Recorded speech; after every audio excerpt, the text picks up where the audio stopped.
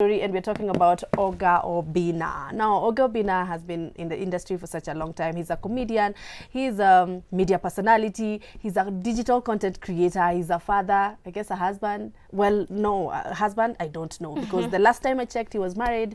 But now, he got into a sort of relationship. I don't know if it was for the kiki or it's because for real they were in a relationship with this chick who was dancing. I think alikuwa vixen ama alikuwa socialite, Sharlyne Anyango. I've seen her dance, you know, her dairy inaitwaje hiyo.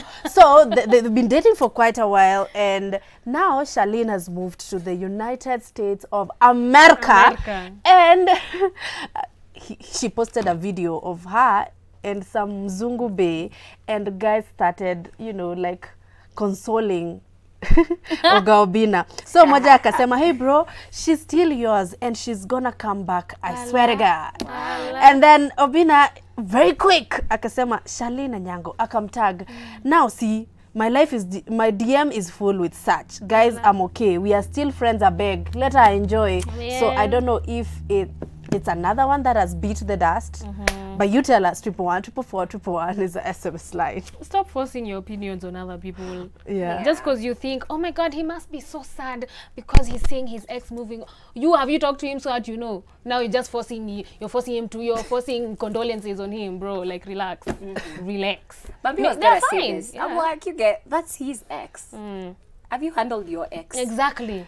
Kabla ukuje uongea hapa. Yeah, as in before you start, you know, yeah. Your ex ongea move on, ex wako wapi anafanya nini? You know, as in ame progress kukuliko, at least ku challenge, ama utakuwa tu ku social media streets ukiwa tu ex ongea wako ameenda wapi pole.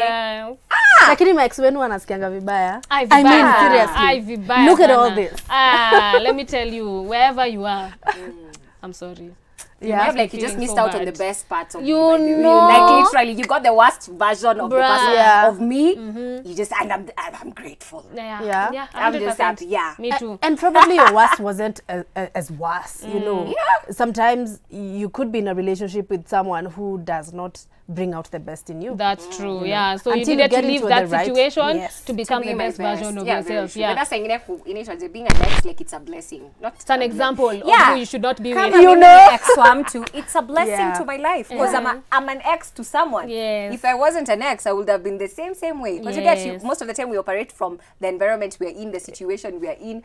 And you grow from those. Niliwaambia by that, ukichagua mtu wa ku date ama mtu wa relationship, kaa chini, jite mkutano, jiulize maswali. That's true. And you know what? I like to refer to my past relationships because they have been my biggest lessons.